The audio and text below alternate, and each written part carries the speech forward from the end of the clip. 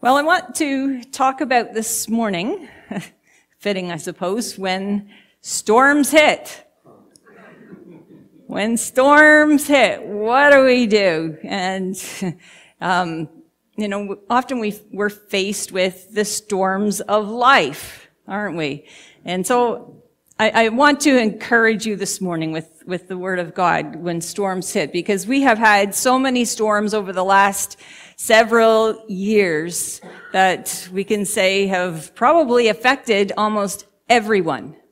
And I'm thinking about things like the circumstances that are going on in our world.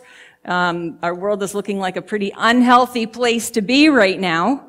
And a lot of hopelessness around. Would you agree with that? There's just a lot of hopelessness.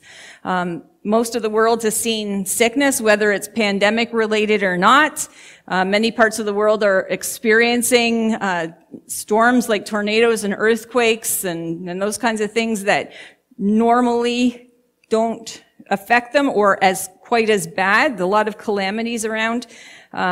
There's wars breaking out, threats of wars which may or may not happen. We have rampant deception, which is shaking the generations growing up today, causing a lot of anxiety and depression and disorders like never before in children and youth. We have inflation, shortages at the grocery store, people living in fear because they don't know what's coming down the pipe. There's so many uncertainties right now. Not knowing if these things are going to affect us personally or not. We have suicide levels through the roof due to all of the things going on in our world, not to mention things like gender dysphoria, which claims the life of youth and young adults, while the government is doing what they can to promote and allow medically assisted suicide, which is basically when you put it down to brass tacks, it becomes legal murder or legal suicide. An article came through my email this past week, and they're wanting to pass a law that allows mothers of newborns, if they have a newborn that is born with a disability, to legally be able to euthanize them. A newborn. And I don't know how a mother could actually go through with that. My mother's heart just doesn't understand that. But they're wanting to be able to kill their newborns if they are born with a disability. Now, I know that's not a very happy starting to what I have to say this morning, but I want us to think about how as a church and how as individuals we're going to respond to such things, because they are a reality. They're part of our world at this point. And do we, as carriers of hope, do we take it to those who are looking for it? There's so many people looking for hope. Or do we engage in those hopeless and fearful conversations, which fuel fear and disqualifies your testimony as a believer? Are we one of those that engages in those fueling conversations? Yeah, I agree with you on that. And yeah, oh, I know, it's terrible. Or do we say, yeah, I know things are going on, but you know what? I have hope. How do we engage in life with people that way? How are you doing with that right now? The bottom root of all their anxiety is hopelessness and fear. What will happen to me if? What will happen to my family if? And you know, the enemy loves it when we talk like that. We can't be carriers of hope for someone, or when he can plant some thoughts in our head that induces a fear response, we can't be carriers of that hope. We're believing his lies that nothing is going to be right down the road. We're believing his lies that all hope for me is gone. And we know that that's not true according to Scripture. And he loves it. And you know, quite frankly, I'm tired of pleasing him that way. I'm tired of pleasing the enemy that way. I'm tired of coming into agreement with the things that he tries to get me to believe. I'm tired of watching the church literally decay because the church has fallen into the traps of modern deception and hopeless thinking, succumbing to the fear of preaching the truth. Maybe you are too. I don't know. Maybe you are too. So I'm going to bounce off the scripture in Hebrews chapter 2, verses 14 to 18. Hebrews 2, 14 to 18. And it says this: Since the children have flesh and blood, he too shared in their humanity, so that by his death he might break the power of him who holds the power of death, that is, the devil, and free those who all their lives were held in slavery by their fear of death. For surely it is not angels he helps, but Abraham's descendants. For this reason, he had to be made like them, fully human in every way, in order that he might become a merciful and faithful high priest in service to God, and that he might make atonement for the sins of the people. Because he himself suffered when he was tempted, he is able to help those who are being tempted. And so, the scripture is talking about how Christ came so that we can have salvation and redemption. He came to experience our humanity so that he would know how we felt when we go through stuff. But it also says that he came so that we don't have to live in fear. Amen? Amen. We don't have to live in fear. We don't have much time left. And it's time to wake up and get moving. It's time to put our running shoes on and get going. God's provided us with a now moment where we can rise up to the occasion. And when we stand before him on Judgment Day, that we will all face, I don't want his question to me to be, what did you do with your now moment? And me say, I was too scared. My response was fear. I buried that coin that you gave me. So hopefully I'd have something to present to you on Judgment Day. I don't want that to be my response. Our scripture tells us that Jesus came so that we don't have to fear anything, but we can have hope and salvation and help when we ask him. So here's the question. How can we have hope when the storms hit? Okay, ask me the question. Some of you want to know. Ask me the question. How can we have hope when the storms hit? Thank you. I can answer that question right now. Big storms can roll in.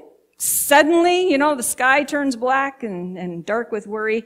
And it can happen in one brief conversation, a diagnosis, an accident, or a life-altering experience.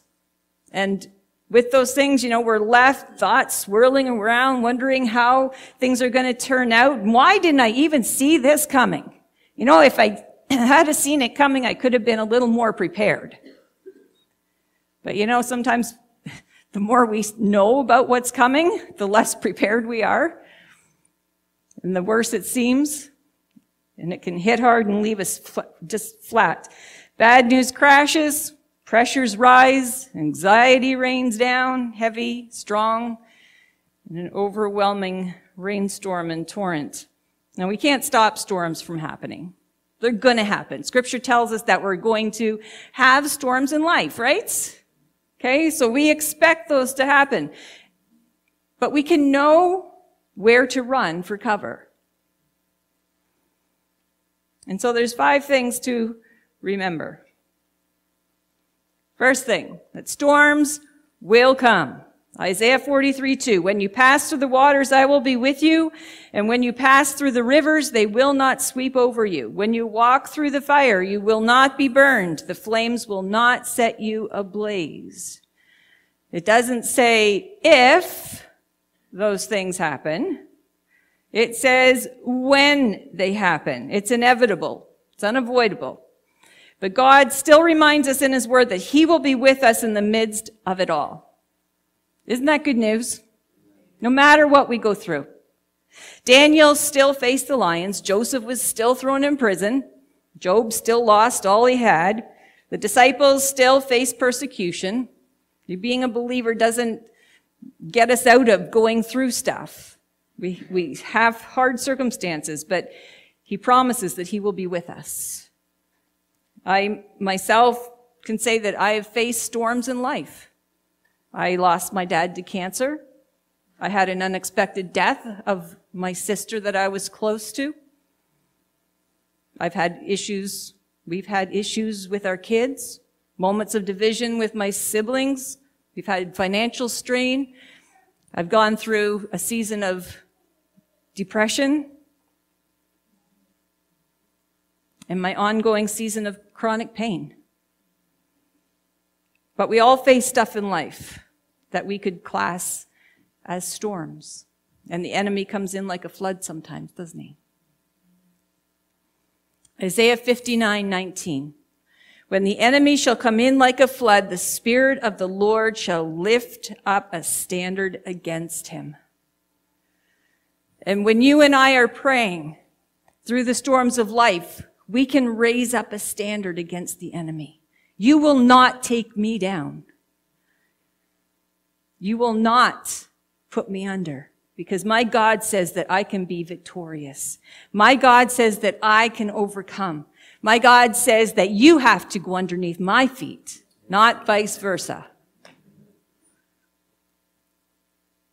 And so when the enemy comes in like a flood, God gives us the strength. The enemy will try to wreak havoc in our lives. He loves disaster. He loves it when we struggle. His whole aim is to steal, kill, and destroy. That's his goal for you. And often when a few hard things start to happen, it can feel like chaos. You know, sometimes those, just the little stuff that comes, it can feel like such a mountain. And it's hard to get control again, and we can end up feeling just abandoned. We can feel alone. Yet God's word reminds us that we never fight alone. He will never leave us to fight alone.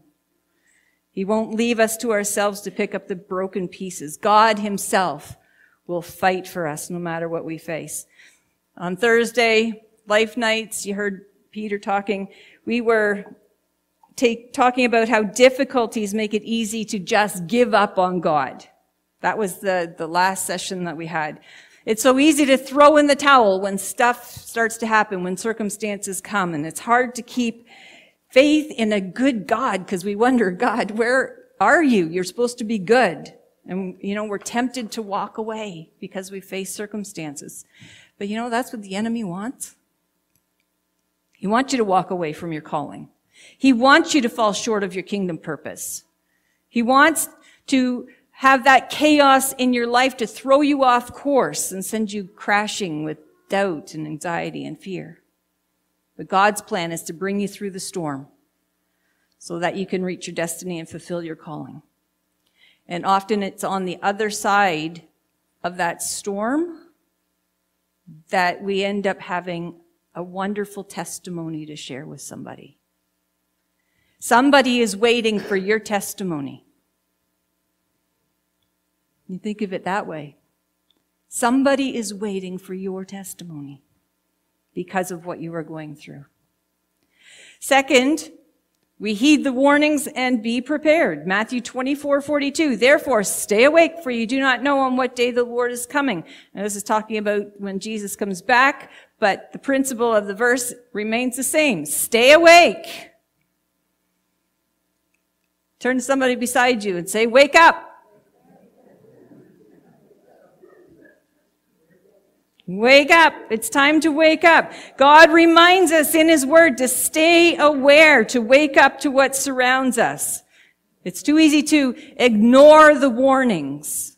It's too easy just to try to keep on thinking our own way and thinking that somehow, you know, we've got the wisdom to get through this, or that maybe we'll be spared somehow. But we need his wisdom to know when to stay, when to go, what direction to go. There's a lot of forks in the road too. Do you notice that? And so we have to say, God, do I go this way or this way? We need to be listening and into his word. We can't close our eyes and hope it all goes away. Believe me, I've tried that with the snow. It doesn't work. As a church, we need to be aware of the issues going on in our world and our community so that we can respond. We have to be prepared to respond. And this means talking about things and discussing things with one another in a way that promotes hope. Speak life to each other. Encourage each other's faith that God is in control. He sees where you're at. And be prepared. Ephesians 5:15-17. Be very careful then how you live, not as unwise, but as wise, making the most of every opportunity because the days are evil. Therefore, do not be foolish, but understand what the Lord's will is. Be very careful how you live. Another scripture says, be very careful how you listen. How you listen. Listen well. Why? Because the days are evil. Don't be foolish. Life is unpredictable. Storms come without much warning sometimes. And the best way to stay spiritually prepared is to stay in close relationship with our God. Walking wisely. Every day we need Him. The fresh filling of His Spirit every day. And I've said it before, I need to go back to Him to get filled every day. Why? Because I leak. And I need more. I need more. And the better that we are prepared on the inside, the more equipped we will be to press through the storm and to be able to share with others the good news of hope. And we have to be ruthless with sin issues. We have to keep our heart right with God and with one another. Stay in close fellowship with other believers. Stay connected to the church family and worship. Because this is where we grow. This is where we learn to serve. This is where we are encouraged. I don't know about you, but I love being around the family of God. There's just something special about it. And it's so easy to run from God or stop going to church or being together with other believers, and trying just to make it on our own when things get tough. But if we're prepared for battle, if we're prepared to relentlessly overcome,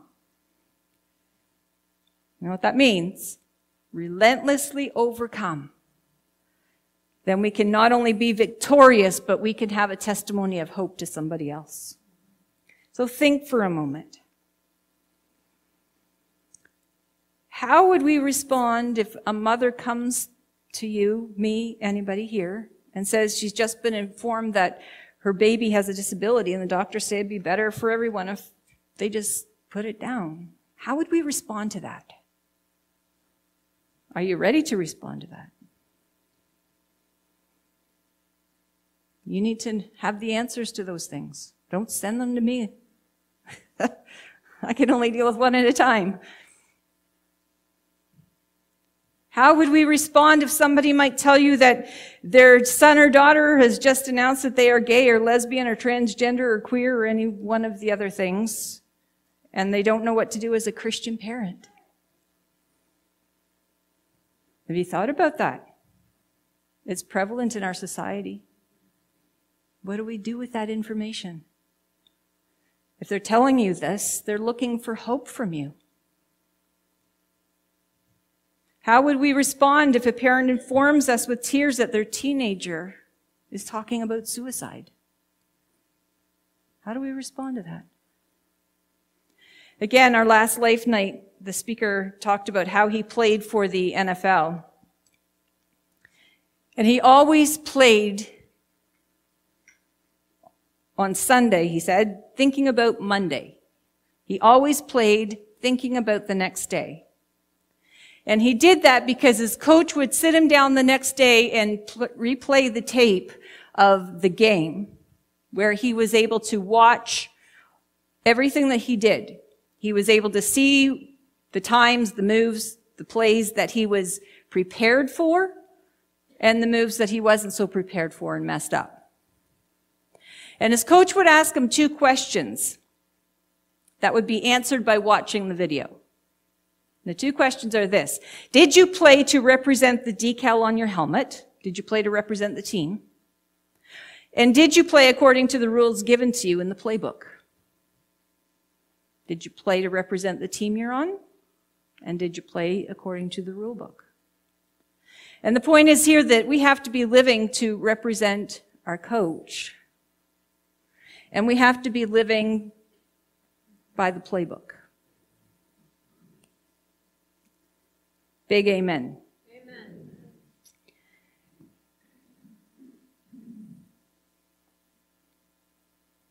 If we live thinking about tomorrow, might be my day to talk to the coach and see a review of the tape, it'll cause us to live differently today. And when the storms come, we will be ready to help others.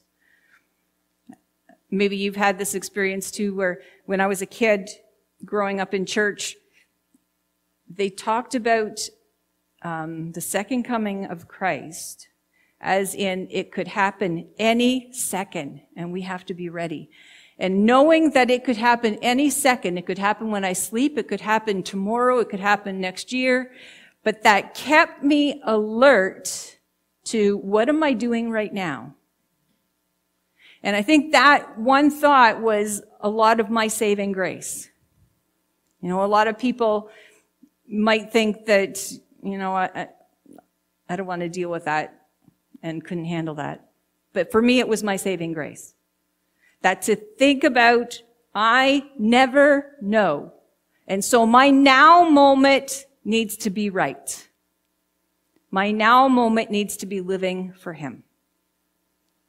And maybe you've had that experience as well.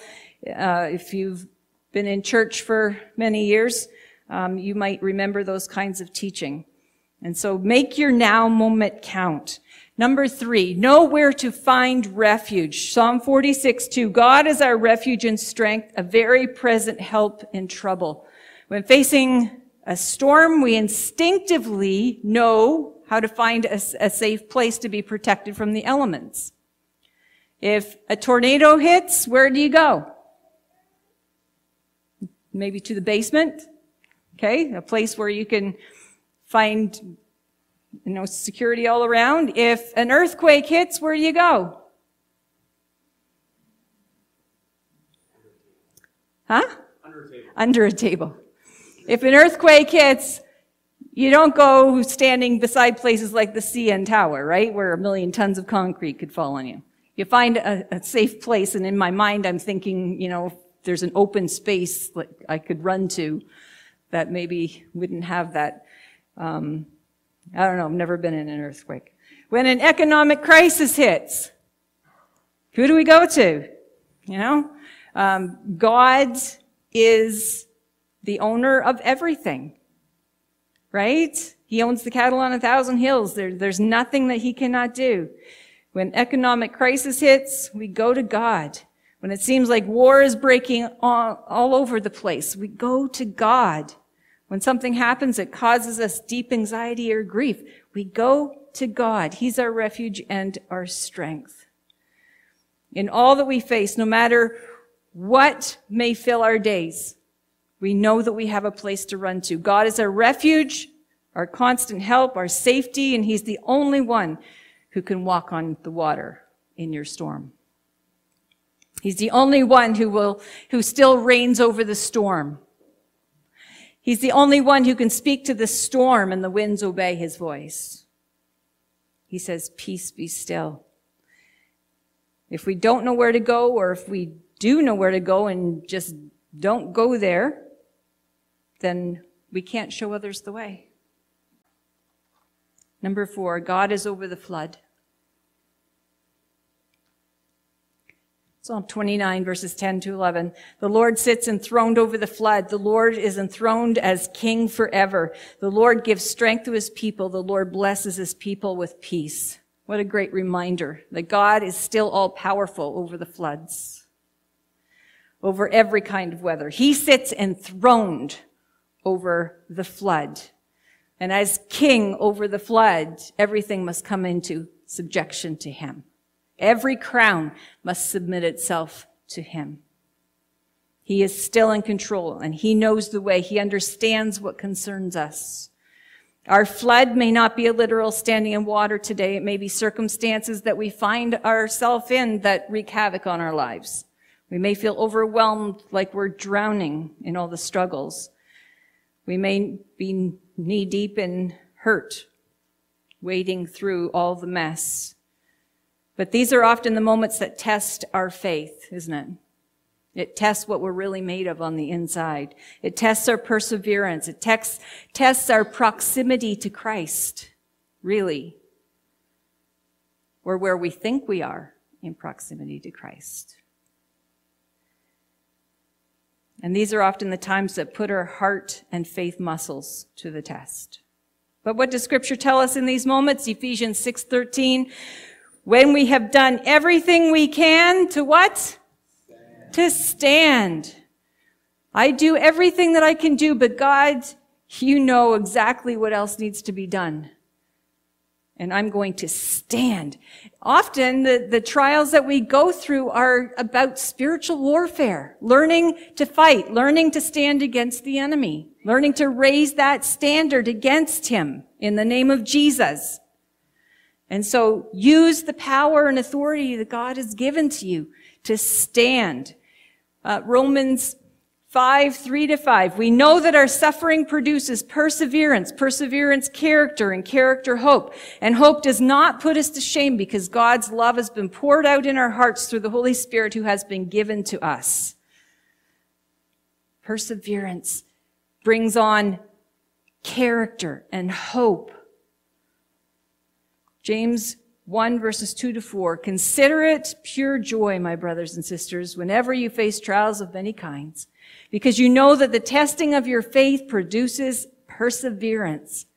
So let perseverance finish its work so that you may be mature and complete and not lacking anything. Don't doubt for a minute that he's not there. He's over every trouble that we face. And you don't need to face it alone. Ever. Say ever. Ever. You don't need to face it alone. Not only do you have God, but you have family. Right? So 2 things God gives us in the midst of the flood. He gives us strength and he blesses us with peace.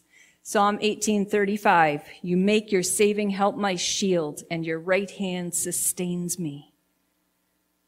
We will be sustained. Number 5, life comes back. Genesis 9:13, I have set my rainbow in the clouds, and it will be the sign of the covenant between me and the earth. Now, so often we think that our circumstances will never go away, or that our circumstances are going to determine what my future looks like. And, sometimes our circumstances do change something about our future, but it doesn't determine God's sovereignty over our lives or our future. And it doesn't determine the ability to overcome and be victorious.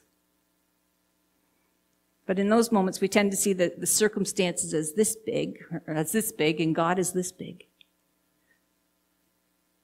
And when we see it that way, and the enemy wants to convince you that it's that way, it's hard then to be able to look at the future and say, yeah, I'm an overcomer.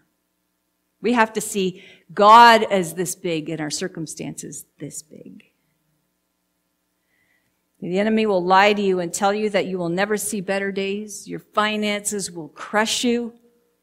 He'll try to convince you that your problems or circumstances or that family member that you've been praying for, nothing's going to work out.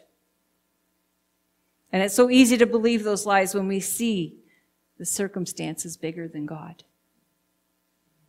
2 Corinthians 4:7-9 says this, but we have this treasure in jars of clay to show that this all-surpassing power is from God and not from us. We are hard-pressed on every side, but not crushed. Perplexed, but not in despair. Persecuted, but not abandoned. Struck down, but not destroyed. And that's what we need to say when we're going through stuff, the stuff of life. I'm not crushed. I'm not in despair. I'm not abandoned, and I'm not destroyed. Even in the face of huge loss and big storms, they do not have the final say over your life.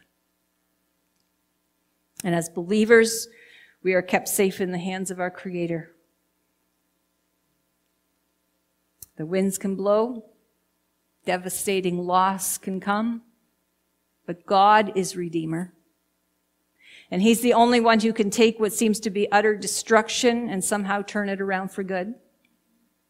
He did it for Job. He did it for Joseph. He did it for Noah. And He's the same God today. He's the same God today.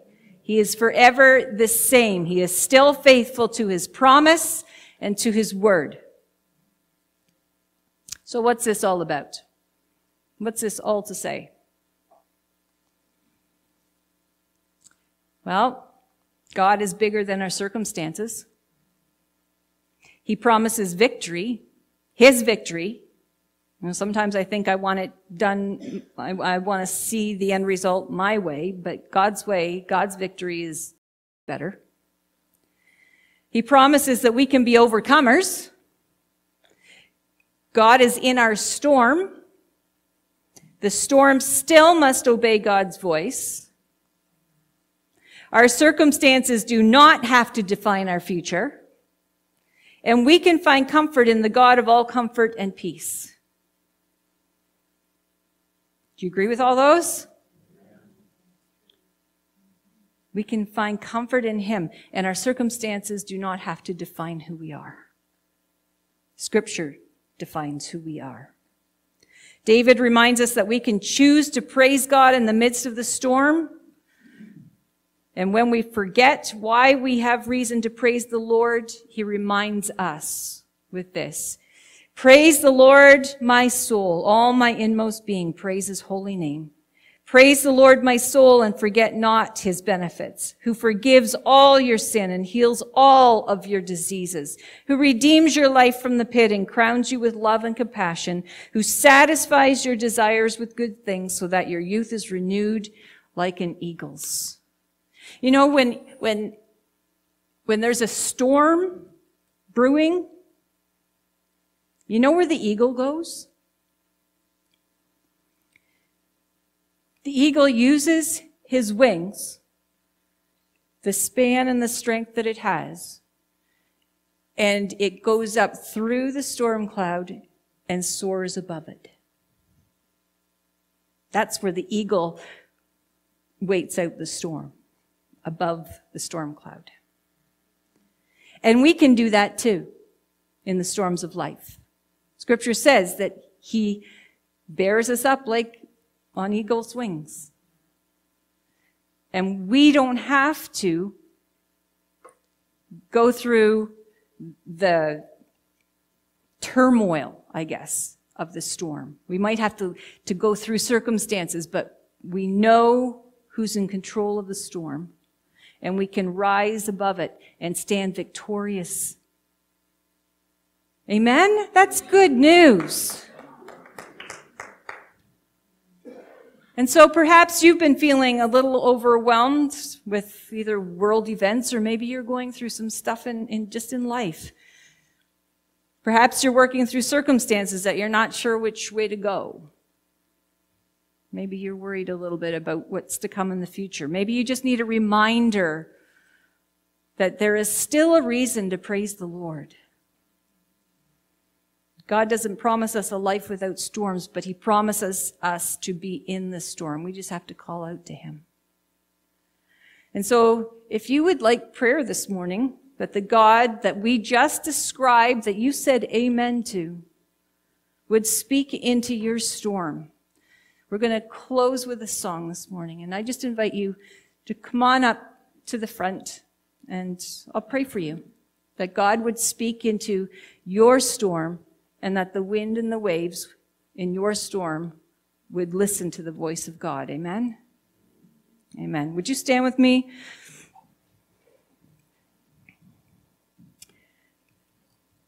Lord God, we thank you that you have given to us the ability to rise above the storm. I thank you, God, that you have made your people victorious, that you have made us overcomers, and that, Father, we just have to cry out to you. We just have to get into your presence, get into your word, and find that proximity close to you. Father, we just thank you that you are our helper in times of need. You are our strength, our shield. You are the one who is Alpha and Omega, the beginning and the end. You know the things of our past, and you know what's coming in the future. You are the same God yesterday, today, and forever. The same God who rescued Noah can rescue us. We thank you, Jesus, that you are coming soon. And I pray that as we wait for your coming, that our now moment would be filled with the ability to share hope with others. That our now moment would count for something in the kingdom. That our now moment would produce a harvest.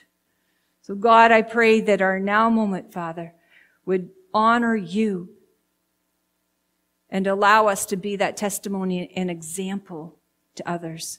Take our hurt, take our circumstances, take the things that we are going through, and on the other side of that, God, make us a great testimony for you.